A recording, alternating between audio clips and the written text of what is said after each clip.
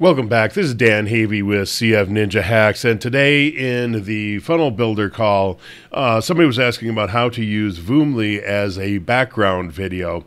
Now, I didn't quite catch all the conversation, so I think I'm answering the question here by being able to create or use Voomly as a background video on an individual section. And if not, if they wanted it site-wide or done a different way, I can show that as well.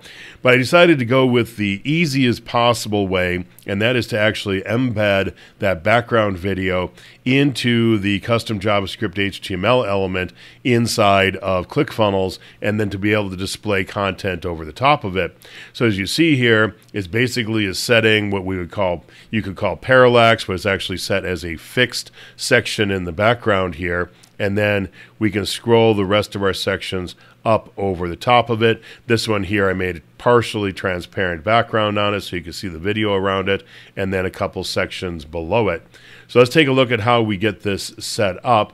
Now, first thing is we, of course, have to have a Voomly video. So create yourself a Voomly video, come into the editor here and grab a hold of the embed code and clip that, or copy that to your clipboard. And then if you want it to autoplay or do whatever, loop in this case here, because it's a very short video, make sure you get all this set up in here as well. So that's really all you need to do inside of Voomly. On the page itself, we have here, I'll show you the layout, we have 4 sections. This top section up here is what has the custom JavaScript HTML element in it. Then we have the second section, which is right here to the left, where I just put in some text and stuff and made, actually we got 2 different rows here, gave them white backgrounds. And then I just grabbed some boilerplate templates out of here for these last 2 sections just to show how it would look as it actually scrolled up and down on the page. So the most important one here, of course, you can imagine, is this very top section up here. So let's go into that top section. And what I did is I just set all the padding on the top section to 0. And then on the, in fact, let's go backwards here. We'll go to the custom JavaScript element just so we can use our breadcrumbs. On the columns, I went in, set all the columns to 0, and the row, we have 100% width on the row, but everything else is set to 0, because I want to take up the entirety of the width of the screen. Don't want any padding top, bottom, left, or right. Want to take up as much room as we possibly can, and then we get back to the section there.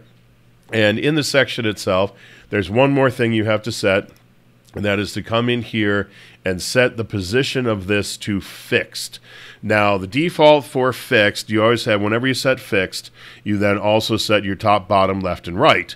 Well, the default for that is top of 0 and left of 0. So it's going to put it up to the top left, but because we set everything to be 100%, it'll be 100%. It'll cover up the entirety of the screen, as you saw. So we want to set this section here to fixed, and then inside of the custom JavaScript HTML element, all we did is we pasted in the code again that we grabbed over here from Voomly on the embed. We just dropped that code in there, and that's what then gives us 100% video, cross everything, auto plays, and it repeats.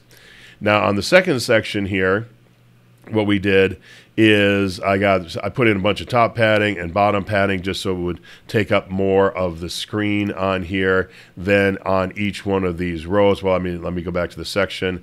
On the section, then I made sure the background was transparent, because if I didn't turn that off, it was going to be white. So I came in here, made the background transparent right there. And then on each one of these rows, besides putting in a bunch of content, I came in and I made the background on this white. Now, also in this section, I came in and under advanced, I made the position on this relative. So it is, the position of relative means it's going to be relative to where it was created.